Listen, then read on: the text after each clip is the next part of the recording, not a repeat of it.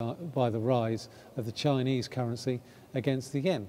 And it's not really a surprise given the fact that the Chinese currency is pegged to the US dollar. By loosening the peg, the Chinese central bank have acknowledged that the Chinese yuan is hurting their export capability and needs to come lower. Now, the Chinese central bank can complain all it likes. The Federal Reserve can complain all it likes. But the fact of the matter is, the Chinese central bank needs to do this if it needs to somehow reinvigorate its export market. So what does this mean for the yuan going forward? Well, in terms of going back to the previous chart of the euro against the yuan, the key resistance level on this particular chart is 7.1. Now, 7.1 is on the grey line on the chart. Now, we've moved higher. We can see that on the grey line moving higher.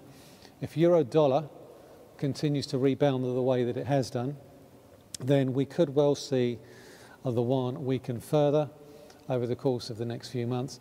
And in essence, we could actually see this attempt to try and weaken the Chinese currency prompt the Fed to put off a potential rate rise.